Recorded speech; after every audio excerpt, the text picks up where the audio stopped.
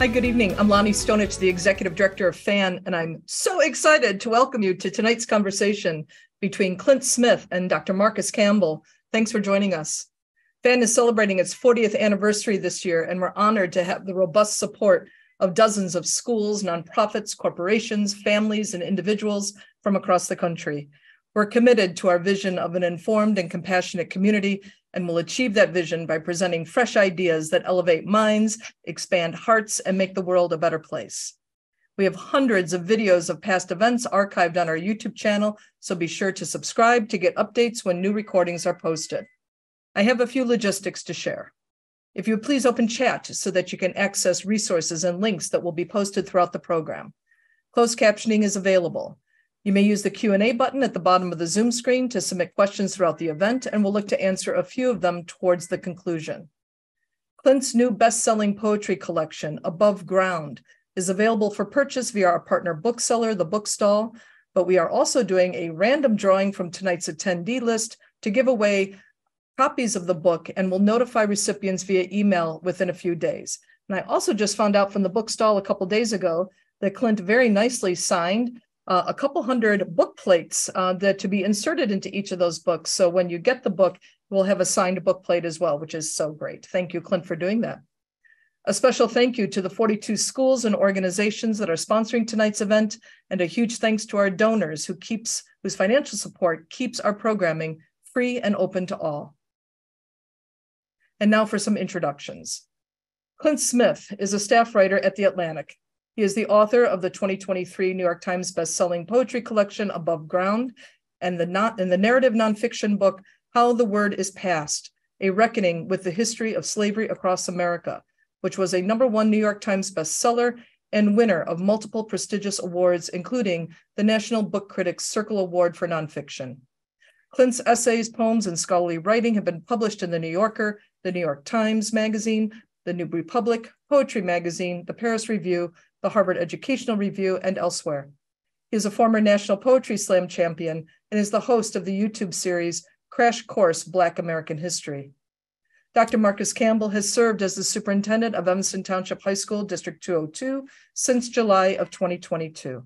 He was previously the assistant superintendent principal at ETHS, where he was responsible for providing leadership in the development of district strategy and organizational change, including effective instruction practices, impactful diversity and equity initiatives, and responsive programs and services.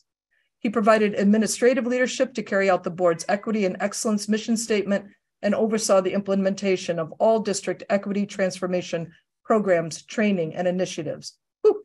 Dr. Campbell has served as a FAN board member since 2015. That's 8 years, Marcus, and we are grateful for his leadership and his partnership.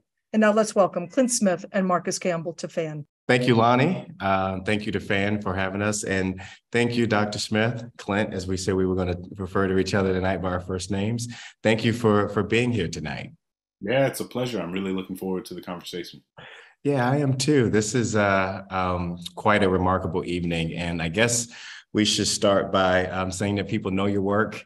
And this has been a tremendous sort of deposit into the culture, into the lives of those that have been following you for a little bit.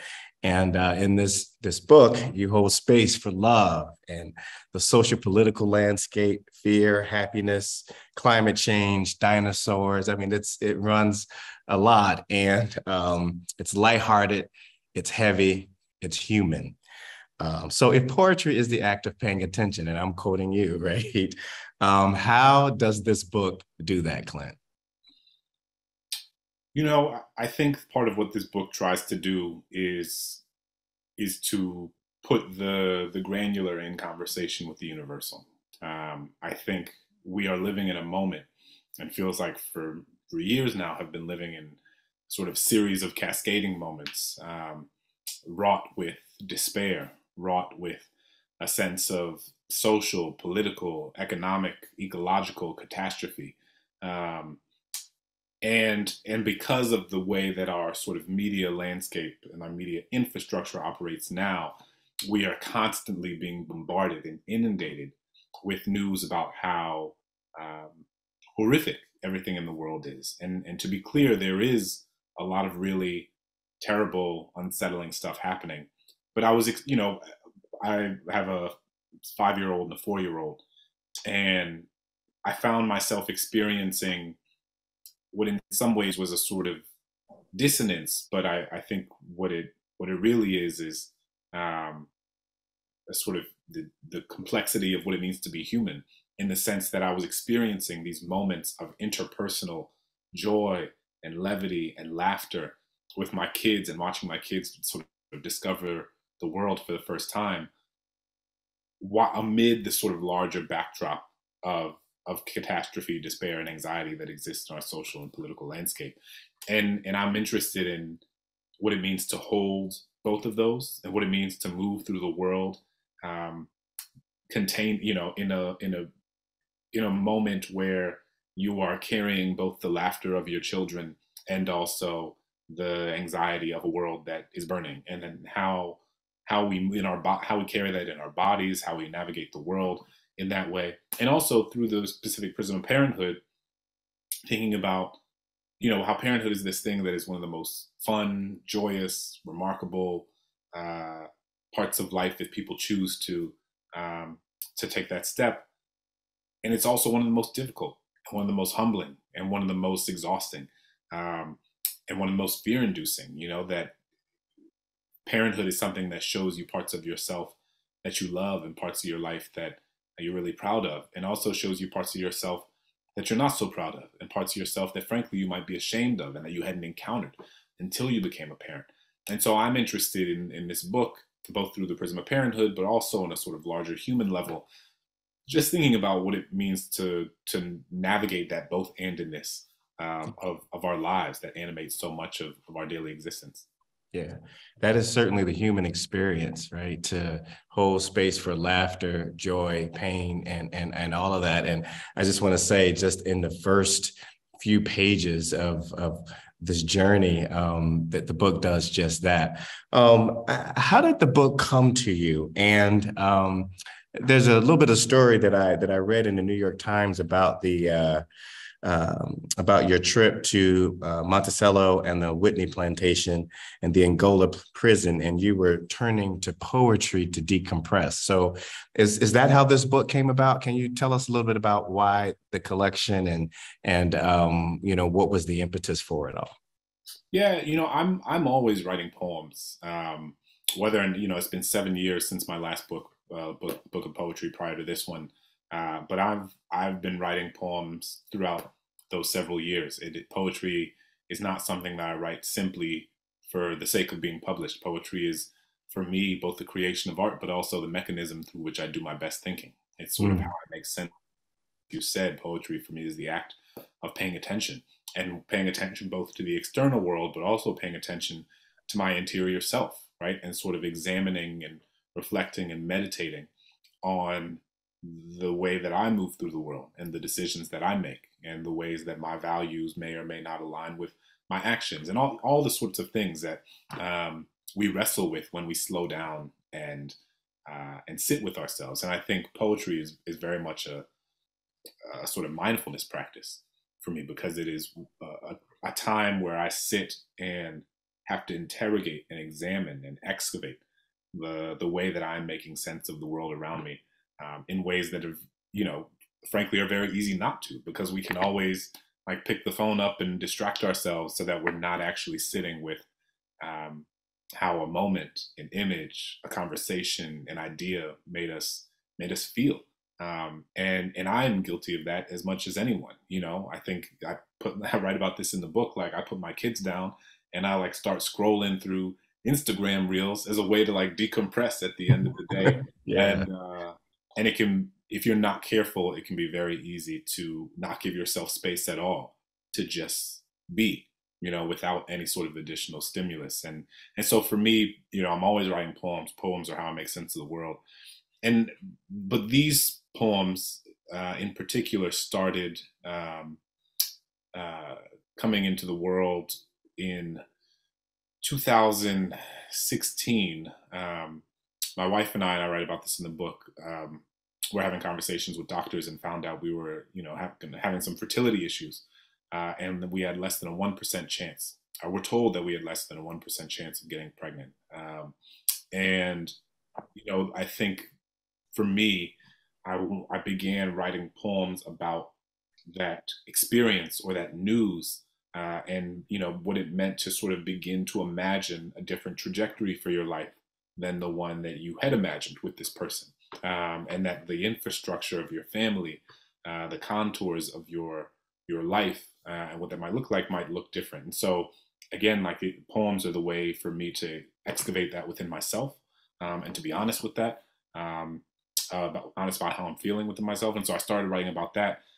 And we were very fortunate that we did get pregnant, and then we got pregnant again. And so was writing not only about the fear of not being able to have children, but then also what it meant to when my wife did become pregnant, and how that felt both so miraculous and also so precarious.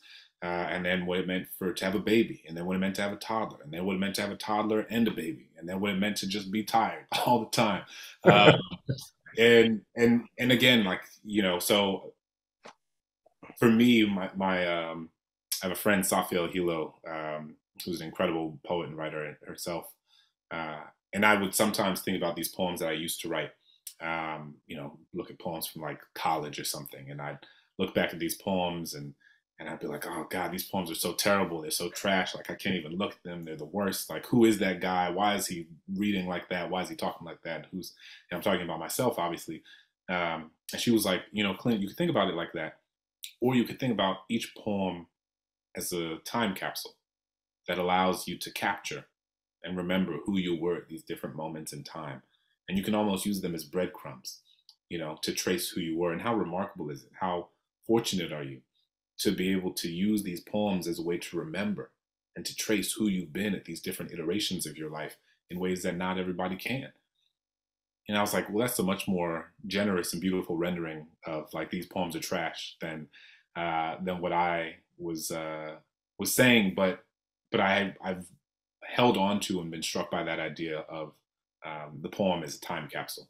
And in relation to this collection, part of what these poems are doing are like capturing moments in time with my kids, with my family, amid the sort of larger, again, social, economic, ecological and political backdrop that we live in, and trying to hold on to these moments, whether moments of joy or moments of fear, that I want to remember. It's almost as if the poem is the process of archiving, these different moments in my life. And I find that to be really important for me, whether or not these poems end up in a book or not. Yeah, I love that. I mean, as a English teacher myself, just like you, thinking about poetry as mindfulness, right? And taking a pause. One of the things that we've tried to do with our students here in our district is to give them tools for mindfulness and what that means across the content. And I think it's a really important point to like find tools or whatever speaks to the individual, and to find peace, be in the moment, and to really understand those feelings and jot them down, right? In the act of journaling and writing poetry, however it comes. And so I think the teacher in me, is responding, and the human in me is also responding at the same time. That it helps me to think about a desire for what I have for kids who are finding and needing an outlet to some of these things that are happening in them and around them. And I just, I was a high school English teacher, 9 years ago now. And, I'd be interested to hear what you all think about this, given that you're in schools and thinking about this all the time. But I think about this all the time with the sort of what social media was when I was a teacher is like nothing compared to obviously what it is now. And so, I think about like if I was still in the classroom, it's almost as if the stakes are higher, right? Because you talk about like, adults barely being able to put their phones down. Like you have these phones, these social media companies, that were designed to addict us to them, right? To make sure that we are never sort of exiting these apps that are giving us constant stimulus.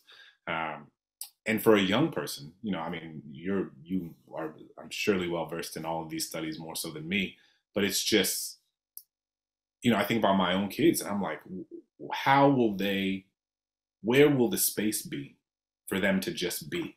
Yeah. Right? Like, where will the space exist for them to not feel as if they are constantly have to be buzzing, or as if they are constantly have to be comparing themselves to, sort of highlighted versions of people's lives. But I think that poetry provides an opportunity.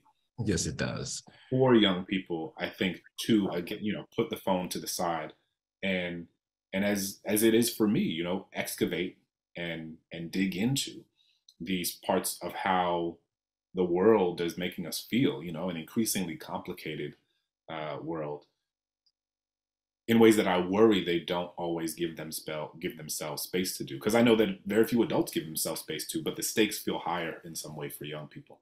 Yeah, it is. And I would just say that what we're finding for teachers who do engage in some of these practices, the kids do want it, right? They do want to put their phone down. They do want the break, right? They do want to be able to sit with themselves. And when you kind of expose them to it and they begin to experience it, they're like, yeah, that felt good, right? I want to do that again. Can we do that again tomorrow? And but it's always a work in progress. But some of the feedback from the kids is that this is something that we appreciate that the teachers are taking the time to do. So yeah, I want to talk a little bit about parenting. The book is in a large part about that. For myself, fatherhood's a beautiful thing. I have two boys.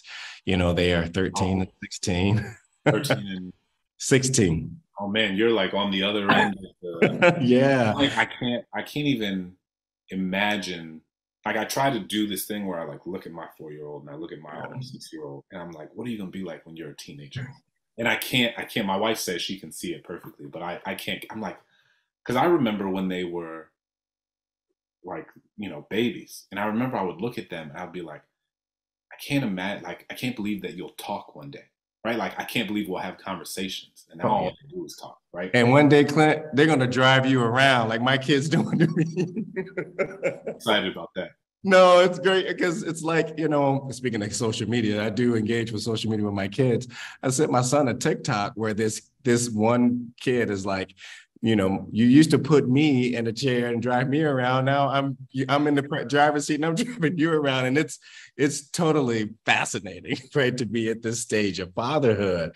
And, reading the book, it just took me back to those days. I mean, you have the thing with the ode to the first smile and just so many moments of fatherhood that just was like, taught me the beauty of what that is and what it means. And I want to ask the question, what is it like being a father? And what's it like being a father to Black children in this social political context? Yeah. Yeah. No, it's a question that I think, we all Black parents, we wrestle with all the time, every day, in so many ways. It's interesting.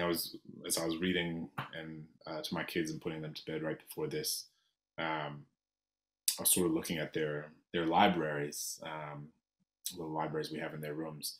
And I think part of what I believe is, when it comes to books and literature, is that I'm somebody who wrote an entire book about the history of slavery, right? And how different historical sites across the country reckon with or fail to reckon with their relationship to the history of slavery. So I take very seriously what it means to provide young people with a sense, and specifically young Black children, with a sense of our collective history, with a sense of understanding of the policies and the social and historical realities that created the contemporary landscape of inequality today. Because I was somebody who didn't feel like I had a lot of that growing up. I think I had it in an abstract way, but not specifically understanding that the sort of social infrastructure of the world that we live in was created by decisions that people have made over the course of the past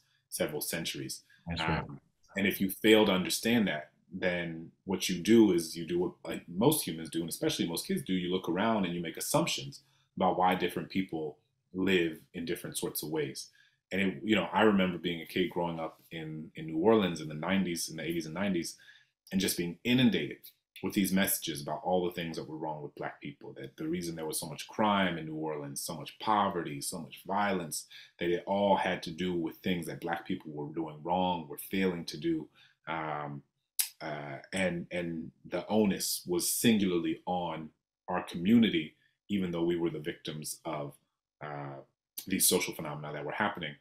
And I didn't have the language or the toolkit with which to push back against it. Like, I knew it was wrong, but I didn't know how to say it was wrong. And the thing that happens when you begin to inundate a child with information and don't give them the tools with which to push back against it, a child begins to internalize those messages. It's both an insidious but also a logical endpoint. That's right. Of inundating a child with that sort of distorted pathology. Right. And it wasn't until later in my life, in my 20s, when I went to college, grad school, and started discovering these writers and journalists and artists who were writing about the history of this country in ways that I hadn't encountered before. And it's difficult to overstate how freeing it was, how liberating it was to read this information that helped me understand why my city, my state, and my country look the way that they do. And the information that helps you understand that the reason one community looks one way and another community looks another way is not because of the people in those communities, but is instead of because of what has been done to those communities, generation after generation after generation. And so for me, with my kids, I want them to have the language. I want them to have the tools. I want them to have a sense of that history that feels deeply important to me. And so, my kids have the books about, the children's books about Harriet Tubman and Frederick Douglass and Malcolm X and Coretta Scott King and Ida B. Wells and, and all these folks and all these different moments. But they also have the books about the little Black girl who wants to grow up and be a robot, and the little Black boy who wants to grow up and be a singer, and the little Black child who wants to grow up and be a bottle of ketchup, right? Like, because I want my kids both to understand their history, but also to understand that that history does not singularly define their lives, or does not singularly define the trajectory of their lives. That you can both carry a sense of history of your people and also not have that history be something that anchors you. That's right. And limits the possibilities of your life. And so I want my kids to only be limited by the sort of I want the possibilities for their lives to only be limited by their imaginations. And so I think as a Black parent, I try to, both through the books we read and the conversations we have and, the different extracurriculars we do to provide that sort of both andedness as much as possible. I love that, because you do that in the book so clearly. I mean, you have these selections, these poems, so across generations, you have legacy, you have roots, but you also have, for Willie Francis, the first known person to survive an execution by electric chair in 1947, right? So, I mean, this, for those of y'all who are watching, I mean, this both andness that Clint's talking about with regard to, the history of being Black in this country is not just a singular, experience of trauma and negativity. It's also a very beautiful and very proud history when we look at our families and our grandparents and things like that. And you capture that so well, and I appreciated it. And while reading the book, I found myself thinking about Trayvon Martin, and I'm like, why did I go back there? Right? You talk about being in the moment, right, and thinking, and I said, what? What's up? What's going on in me that made me go back to the murder of Trayvon Martin? And it hit me that my kids were the age of your kids when Trayvon Martin was killed. And I remember when the verdict came out, taking my boys to the Rainforest Cafe just to, process or, as a family, like not be just sort of inundated with that kind of negativity, but I knew that I was worried, right? I also knew that I had beautiful children, but I knew that I was worried. And I knew that there was going to be some things, this balance of talking about being a Black man or Black men, because I have two boys in the world, but also saying that you're not going to be simply defined by that, right? And walking that balance and having them to grow up, to love themselves, but also to understand that this complex world that they live in. Yeah, absolutely. And to understand the sort of that the heterogeneity of Blackness in and of itself, right? Yeah. Because I think even when I was growing up, what it meant, the world would tell you that what it meant to be a Black man was a very specific thing, Yes. right? And I want my kids to understand, as I want every Black child to understand, as I want every child to understand, that the decisions they make, or the interests they have, or the occupations they pursue should not be defined by that single part of your identity, right? And it's the constant balance of wanting your kids to like be deeply proud of who they are, and to be like deeply proud of that history, and to look at their skin, to look at their hair, to look at their family, and to say like, I am so proud to be a Black person. I'm so proud of this history. I'm so proud to be the manifestation of generations of struggle. That's right.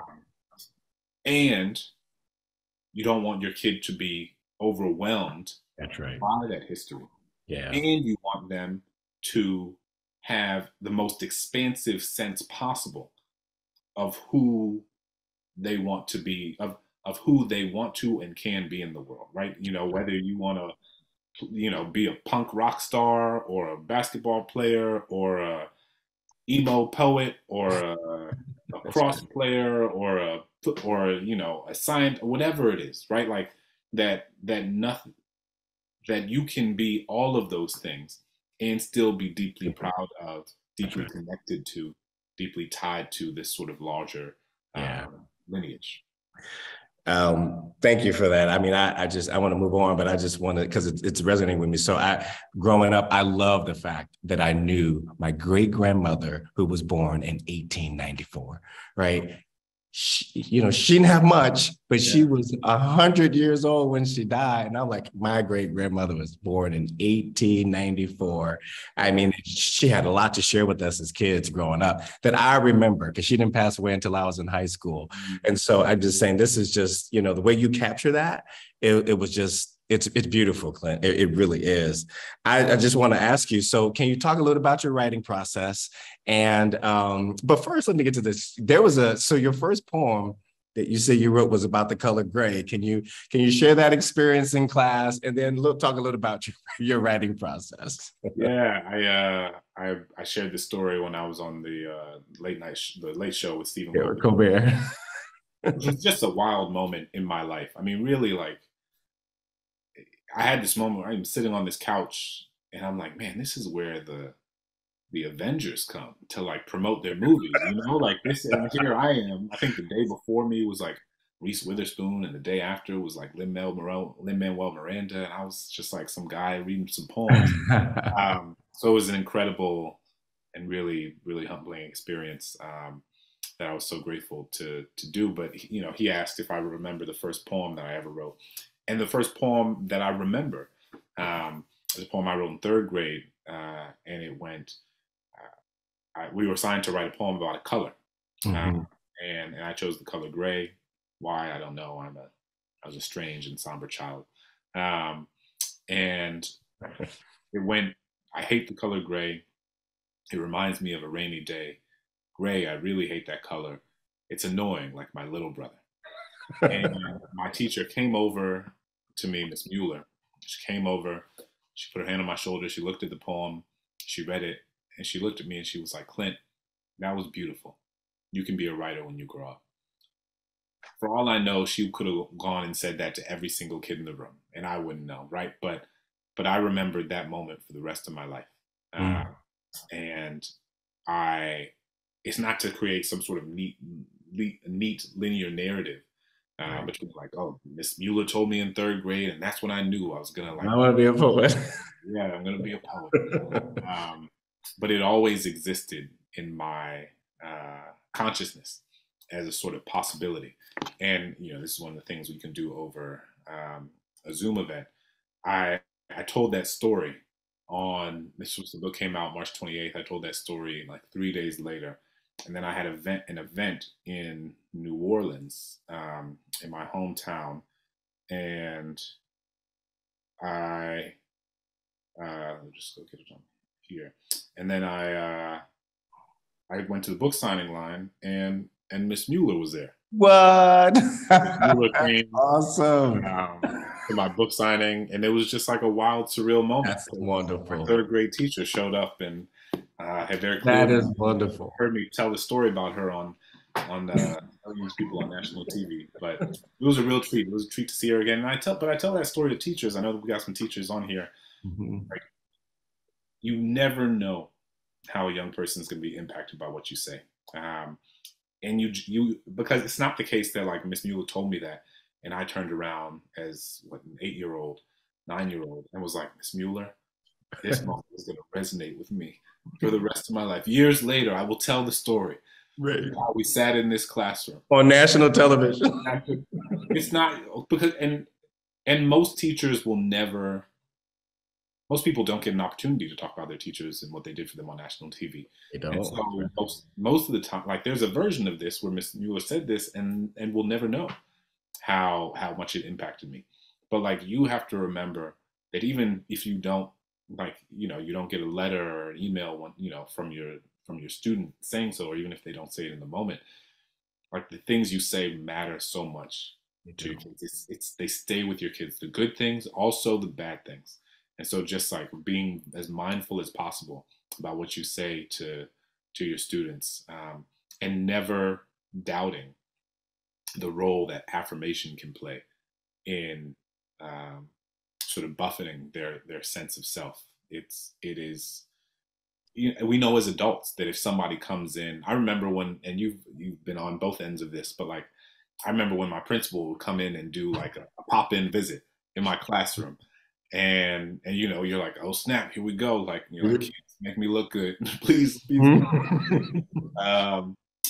And I remember my principal, she would be like, if it went well, and she sent me an email or saw me in the hall, she was like, Clint, great job, like that was incredible what you were doing in the class. Like it made me, that affirmation from her made me so it meant so much to me, right? And it made me more invested in her. It made me more invested in what I was doing. And this is as an adult, right? And so like you multiply that to the nth degree for a young person, right? Like that line you wrote in your essay was like beautiful, or that poem, the image in your poem just moved me so much, or that comment you made in class was so thoughtful. Like those things, they really, really stay with students. So don't ever feel like you can do it too much. Yeah. So what about your right? Well, I got a couple of questions. One about your process and like your revision. I remember hearing Toni Morrison say she would go to a bookstore, pull one of her books off the shelf and have a pencil, and she continue to mark it up, right? So what about your process, your revision? Ta-Nehisi Coates, he says he starts his suckage, right? So whether you're writing in prose or poetry, like what's your process and what's your methodology a bit? I a friend and mentor, Imani Perry, the incredible scholar and writer at Princeton, just won the National Book Award for her latest book. We had lunch after my son was born. So this was 5-6 years ago. And I remember, and she has 2 kids herself, and to know her is to know how prolific she is as a writer. I think she's had like 5 or 6 books come out in the last 3-4 years. Mm-hmm. And I was like, it's just so much harder for me to find the time to write in the way that I was before. And she was like, Clint, you got to let go of this idea that you're going to have these like long, luxurious times to write where you can, find, sit in the at your desk next to the window was your cup of chamomile tea, and the light sort of coming in through the window and striking your cheek just so, and whatever, your Kenny G playlists or whatever it is that you're vibing to. She was like, you have to disabuse yourself of that idea, and you've got to write when you can, where you can, and even if it's just like 10 minutes, like that paragraph you write in 10 minutes, if you do that every day, that adds up, right? That becomes a page, becomes a chapter, becomes a book. And I really took that to heart. And so I in terms of process, my writing process, I mean, I write everywhere. I write in the notes section of my iPhone. I write on napkins, in notebooks, on my iPad, on my laptop. I write during my kids' nap time. I write when I'm waiting at the barbershop to get my beard trimmed. I wait when I'm at the DMV. I write during episodes of Peppa Pig and my kids are watching. I am indiscriminate, and I just find the time, and I find that it adds up. Right? I had to be much more proactive in creating time for myself to write, and also proactive in making a decision to use those 10 minutes to write something, rather than to sort of like do the endless scroll that can be so easy. To be clear, like it's not every time I had 10 minutes I'm like sitting and trying to write something profound. Sometimes I'm like watching a dog do the tango on TikTok, right? It depends on the moment. So I don't want to create a distorted picture of my level of focus, but I do try to use those moments that might otherwise be considered as like not enough time by some people to write down a set of ideas. Right now I'm doing a 30 for 30 with two friends. 30 for 30 is when you try to write a poem or a piece of prose every day of the month, and we email it to each other, and it's a sort of like gentle accountability. So what's today? May 11th. And so like theoretically you're supposed to have sent like 11 poems or 11 excerpts or 11 and I find that sort of accountability to be really helpful. And it's it's great because there's no punishment. Like if you don't, I think I have like 6 out of the 11 right now, and I'm like, I'm gonna catch up. Will I catch up? I don't know. But when you see your friends like send a poem over or send a piece of writing over, I know for me in those moments, like especially like at the end of the night after I've cleaned the kitchen and like made the kids lunches for the next day, and I might sit down and kind of just mess around on my phone, I use that like 15 minutes to say like, all right, let me write something. And those things, that's how much of this book was written too, in those sort of 30 for 30 processes. And again, sometimes that's like writing in the notes section of your iPhone. Sometimes it's on your laptop. Sometimes it's in a notebook. And then you take a screenshot of it and send it. But it depends. And I write a lot on airplanes and in airport terminals. Yeah, I think that I've become very good at reading and writing wherever is necessary, because my life takes me in so many different places, and now my kids are getting older, and we're like driving to soccer practice and dance class and all those things. So I'm trying to figure out how to write during soccer practice and all those kind of things. So there's seasons to our lives, and there's Absolutely. where I'll be doing my writing, I imagine. Well, we want you to read a little bit, but before we do that, I have one more question, and that is, what do you say to young people who want to be writers? As a student I was talking to today, I released the class of 2023 today, right? As a superintendent, I get on the thing because we're one unit district, and I say, congratulations to the class of 2023, and they all like just walk out of the school. Are they done? Huh? They're done school? Well, yeah, today was our seniors' last day of school. Yeah. Oh, look at those seniors done with school. That's amazing. I know, right? They were happy. They were really happy today. We had good weather in Chicago and in Evanston. But I had a kid tell me today that, she's going to go and major in creative writing down at the U of I and all of that. What do you say to young people or anyone who's listening or will watch this who aspire to write and want to be writers and any advice that you would have on publishing and anything like that? Yeah, I would say I think writing is an interesting thing in which some people assume that, like, if you don't sit down and write like a beautiful draft the first time, that you're not a good writer. And I find that to be strange that we put that sort of pressure or come in with that sort of expectation in the world of writing in ways that we don't in other sort of facets of our lives. For example, I played soccer growing up my whole life. I thought writing was like my backup career. I thought I was going to be a professional soccer player, playing for Arsenal, living in London, like, doing my thing. And then you grow up and you realize that Louisiana is not a hotbed of soccer talent against which to compare your skills on a global level. So I played through high school, played in college, but quickly realized that, like, the trajectory of my life was taking me in a different direction. But when you play soccer, for example, when you play any sport, you don't just show up to the game and score a hat trick. You don't just show up to the game and expect to play an amazing game. You put in hours and hours of work during practice that most people never see, so that the manifestation of that practice is what people see on the field. When you play a musical instrument, you don't just show up to the concert and play like Bach or Coltrane. You put in hours and hours of work that people never see when you practice, so that when you show up at the concert or the recital, they are seeing the manifestation of that work.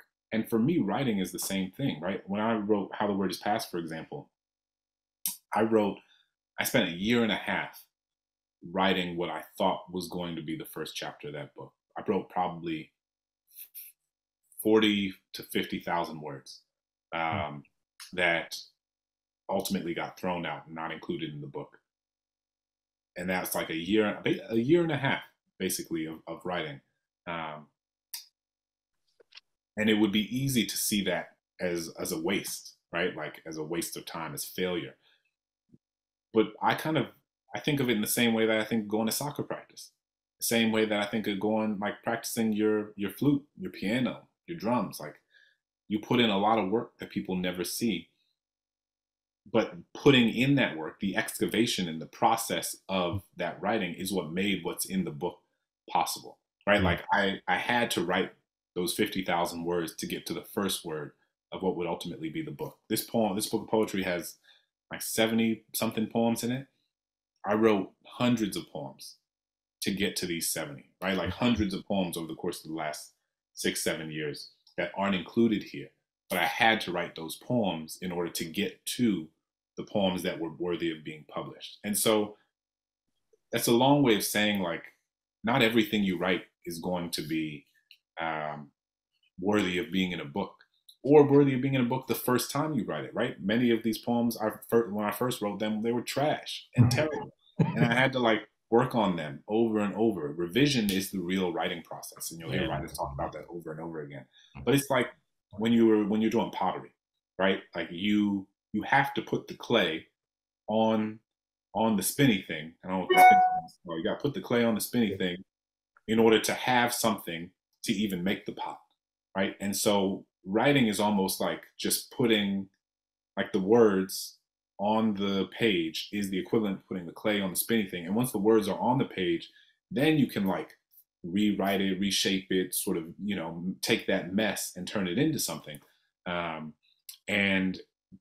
no one, in the same way that a potter doesn't have the pot as soon as they put it there, a writer doesn't have the pages or the book as soon as they put the words there. It takes a lot of work after the fact. So, writing is practice and writing is work. And to write a bad draft or to write something that doesn't feel good at the beginning, it doesn't mean you're not meant to be a writer. It means that you're doing the work that is necessary in order to get to the writing that ultimately you'll feel more proud of. All right. So just quickly, some people want to know, like my friend Rick C in Chicago, are you having some sort of follow-up to how the word is passed? Some folks want to know a little bit of that. Is there going to be another, something coming after that, or more coming? Yeah, it's I had a friend who was like, if you do a sequel to How the Word is Passed, you gotta call it Too Past, Too Furious. So just make it a franchise. But they got they said Fast and the Furious 10 now that's coming out. Something like that. I don't know if we'll have 10 How the Word is Passed, but I am. I've been really. Some of you might be familiar. I wrote a cover story for The Atlantic at the end of last year about how Germany memorializes the Holocaust, and putting that in conversation with the way that the United States remembers or fails to remember the history of slavery through our iconography, through our sort of landscape of public memory. And I am in the early stages of working on a book that is exploring, taking a sort of similar approach and conceit to How the Word is Passed, but thinking about World War II sites and how we remember the history of World War II, and what stories are included in our narrative and what stories aren't included in that narrative. When I was taught about World War II, and even what I, largely what I have known for most of my life about World War II was mostly shaped by Saving Private Ryan and Band of Brothers, Tom Hanks, Steven Spielberg, but that is only that is a part of the World War II story, but it's a very specific part. And so I'm interested in going to spend time at the internment camps where Japanese Americans were incarcerated. I'm interested in spending time on the Navajo reservation, learning about what it meant to be a Navajo code talker, being taken, being told as a child that you should go to this boarding school that was meant to strip you of your language, and then being asked by that same country to use that very language to fight on behalf of the same country that was trying to strip you of the language and strip you of your land. I'm interested in going to Hiroshima. I'm interested in going to Nagasaki. I'm interested in going to Seoul and exploring the history of women who were subjected to sexual slavery by the Japanese military. Interested in going to the Pacific Islands and thinking about the countries and the islands that exist at the nexus of the history of Japanese imperialism and American colonialism.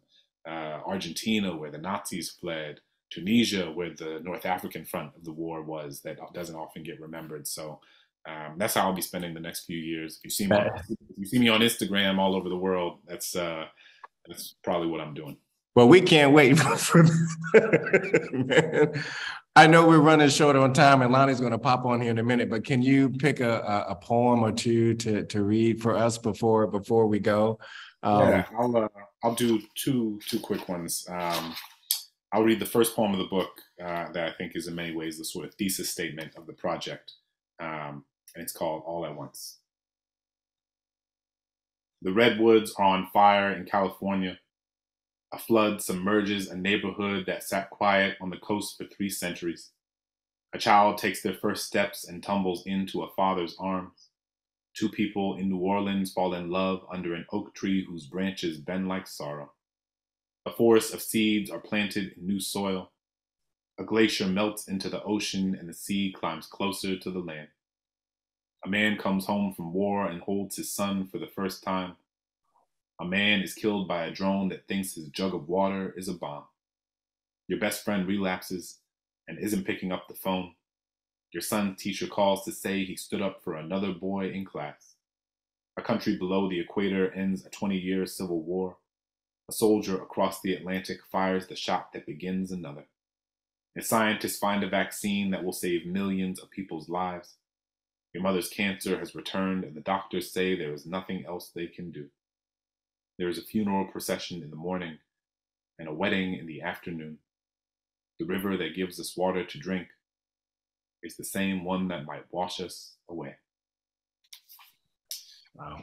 And then this one gives you, it's a different vibe, and gives you a sense of the sort of scope of the project. As I said, I'm always interested in using the poems to sort of capture specific moments, to capture specific things with my kids that I want to remember. And one of the things that my kids love to do, that we love to do with my kids, is have dance parties after dinner. Unfortunately, my children have no rhythm, which is, kind of cute right now, but will be devastating if it continues. You're gonna be in trouble later on. Like, oh man, like for your sake, we got to get this together. But we love a dance party, and this poem is entitled "Dance Party." Sometimes in the evenings after dinner, after the spaghetti has been slurped and I have bribed the broccoli into their bellies, I give both of my children the look. When my eyes meet theirs, they know what time it is. They push in their chairs, they stretch their legs, and we move the table to the far end of the dining room to clear space for what we all know is coming. Alexa, play the post-dinner dance party playlist. And within seconds, Martha Wash's booming voice rolls like thunder over our bodies. Everybody dance now.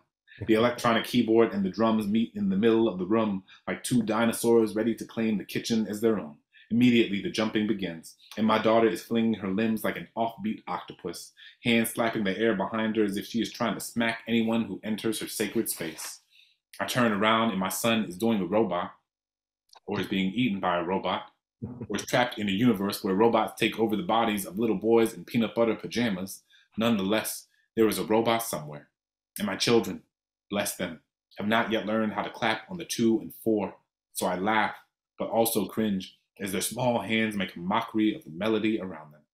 Now, halfway through the song, everyone is jumping, and I, caught up in the ecstasy of this moment, fall to the ground and convince this no longer young body that it is a good idea to start doing the worm. And when my children see me, their eyes become pools of possibility, and it is clear they see this as a clarion call to climb onto my back. And now, here we are, this strange trifecta, this unlikely trio, a robot and an octopus riding on the back of a worm who will certainly need some Tylenol before bed. And it is in this moment that their mother comes home. And when she opens the door, everyone is screaming, the speakers are blasting, and the percussion is shaking every wall around us. We look up at her, she looks down at us, and we have no explanation for this strange scene, only an invitation for her to join. Nice. That's awesome.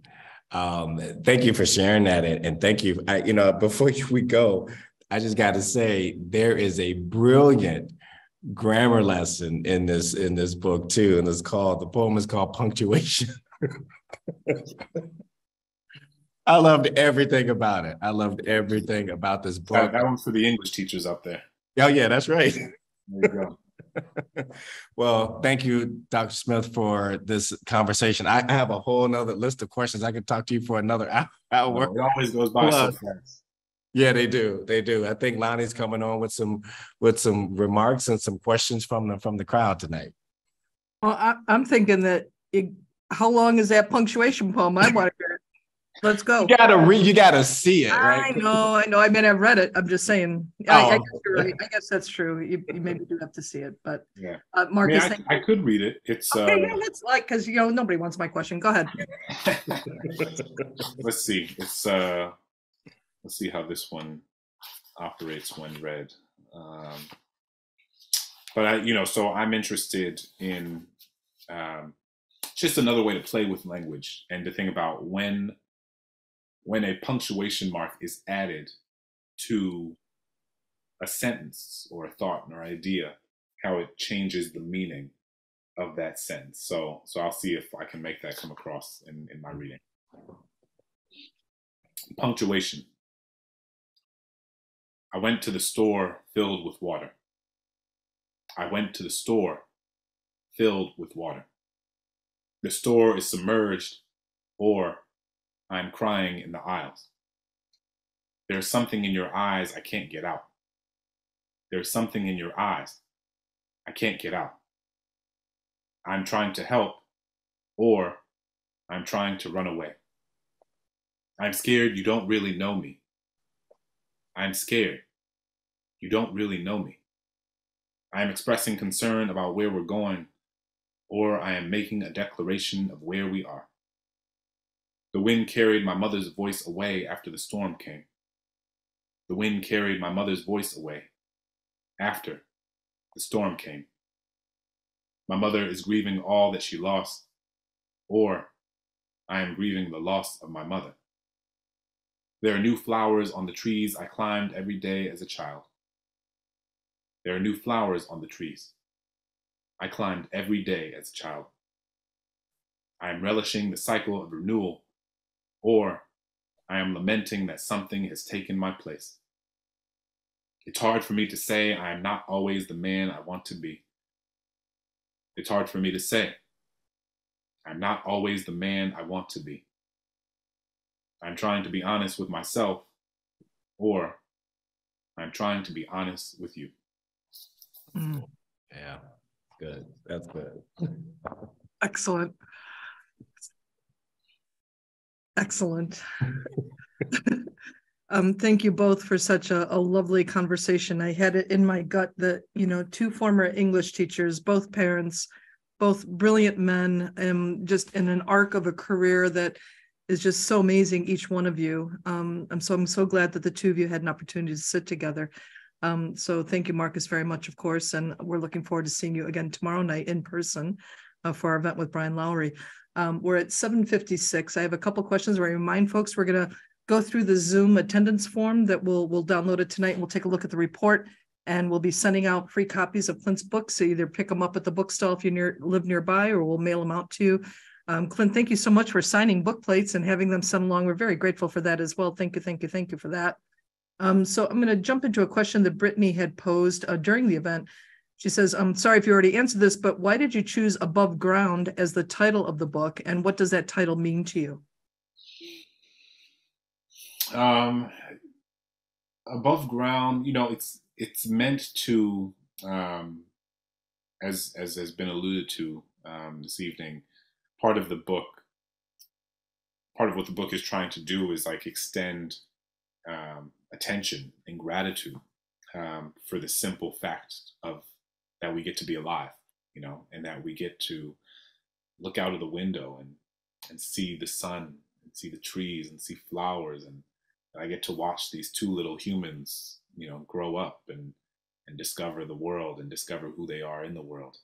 I get to, you know, sit down, you know, leave this conversation and go sit down and watch a TV show with my wife and eat some kettle corn, which is delicious. And, you know, just like it's the simple things about how, again, you know, as I said, like, I think we can get caught up in the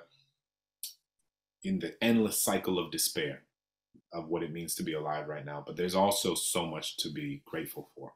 And I just want to be able to hold both of those. So Above Ground is a sort of like, we are all above ground, and there's so much within that experience to hold. And I think also, you know, it is the title poem, Above Ground, is about this moment where my kids were 4 and 2. And in the mid-Atlantic, you know, in the sort of Maryland, DC, Virginia region, we have a big cicada sort of reckoning almost, you know, where like all these cicadas come every, you know, 17 years is the way their life cycle works. They live for 17 years underground. They come up for a few weeks, they mate, and then they die. And they had this moment where, you know, there was this buzzing that was surrounding, you know, everywhere we went for so long, and then suddenly stopped. And the ground is this sort of membrane of cicada exoskeletons, like everywhere you look. And my kids were like going around and having a contest to pick them up, to see like who could pick up the most cicadas and put them in. And they had their little Halloween buckets, and they were trying to see who could pick most of them up as if they were treasure that they were collecting. I had this moment where I was watching from my porch, and I was like, man, the next time the cicadas come, my children will be 21 and 19. And it was just, I think, emblematic of how fleeting some of these moments are when you're a parent, how if you don't hold on to it, if you don't like see it, and in that moment recognize that moment, like my children walking around and like laughing and throwing cicadas at each other and putting them in their buckets, like it will never happen again like that, then you lose it, and you lose a sense of how special it is to be in that moment. And it can be hard, right? Like being a parent is hard. And sometimes you're tired and you're exhausted, and like it starts off really lovely, and they're like chasing each other with cicadas, and then somebody bumps their head, and then it's chaos, right? But I try my best to remember that, like, it's these moments that make life worth living. And if we don't pay attention to them, then we lose a big part of why we're here in the first place. Oh, thank you for that. So we're at 8 o'clock. Everyone, thank you so much for coming.